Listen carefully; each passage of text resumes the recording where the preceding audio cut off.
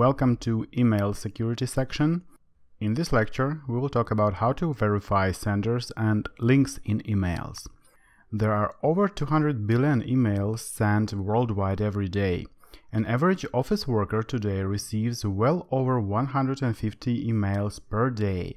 And taking this into account and the fact that over 1 billion of emails sent daily are malicious, how does one tell that an email is legit and is sent by whoever it says it was sent by? Let's dive into the basics of email headers here. What's an email header? Every email message you receive has a part that is called headers.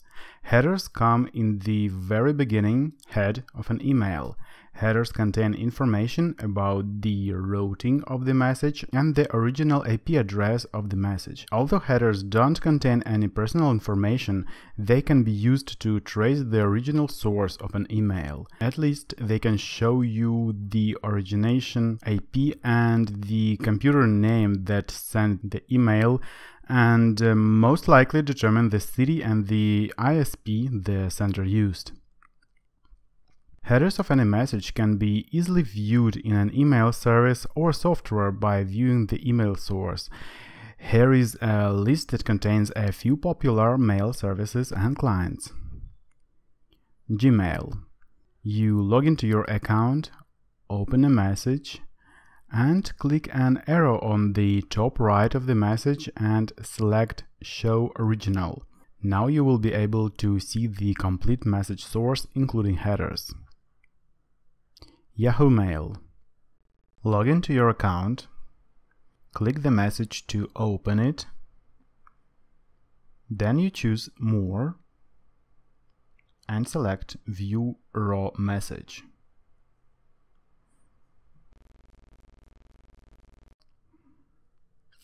Hotmail webmail or live mail. Log into your account, go to the message list, right-click on the message and select View Message Source.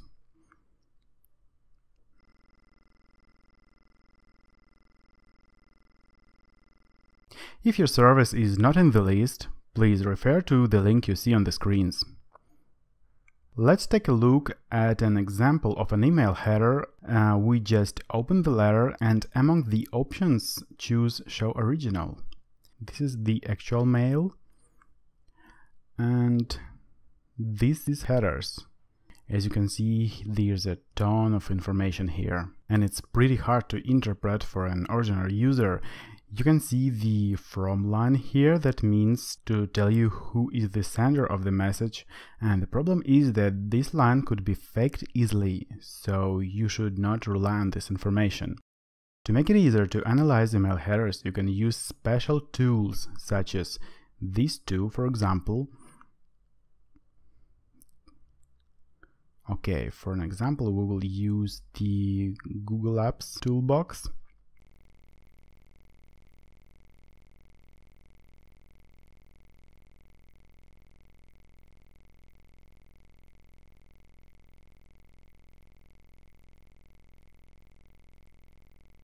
When you use the Google tool, you can see three main fields that say pass in green color. These fields are SPF, DKIM, and DMARK. Let's take a look at what they tell us about. Mail Transfer Protocol, SMTP, assumes that the sender can specify any mailbox. It is possible to send an email substituting the from field with any value you like. This process is called email spoofing. To fight email spoofing, SPF or Sender Policy Framework has been developed and put into standard. SPF allows a domain owner to specify a TXT DNS record, a specially crafted string indicating the list of servers that have the right to send the mail message with a return address in that domain. Thus, SPF check is a key to ensure the message was sent by whom it says it was sent. DKIM stands for Domain Key Identified Mail and defines a domain-level digital signature authentication framework for email by permitting a signing domain to assert responsibility for a message in transit. DKIM identifies the sender and their email signing practices, as well as the integrity of the message contents. This authentication of responsibility for a message is validated via a cryptographic signature and querying the signer's domain to retrieve a public key.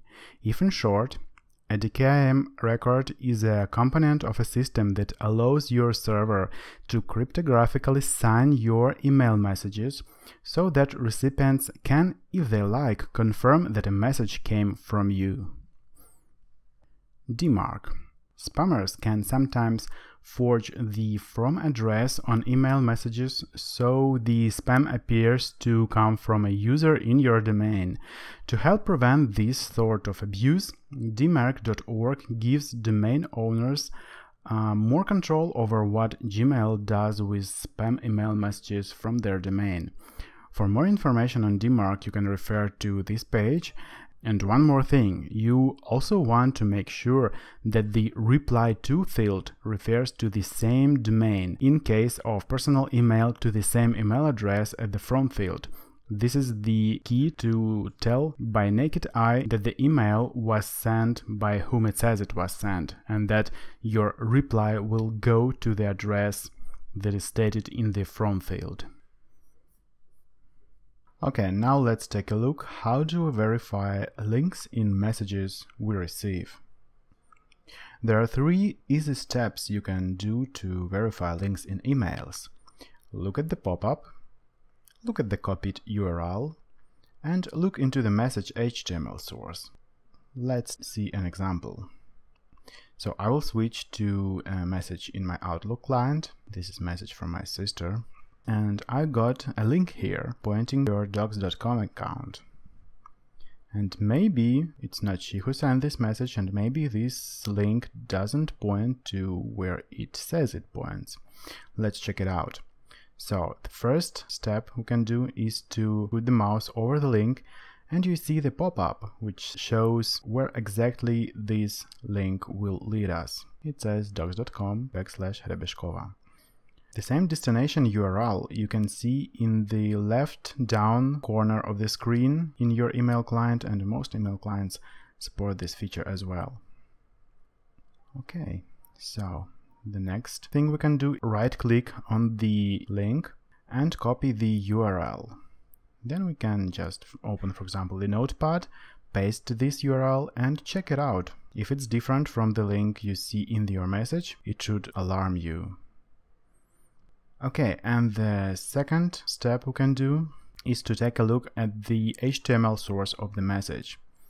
To do this, we can go, for example, to the web client of my mail provider. Then we open the message and open the window with the source of the web page. And here you can find this link and check if href refers to the same address that it says it refers to. Or you can just right-click on the link in Chrome and choose Inspect. It will at once show you the highlighted part of the source code that refers to that link. And you can also go on and check the link if it points to the correct website. That is simple as it is. Okay, now you are fully armed.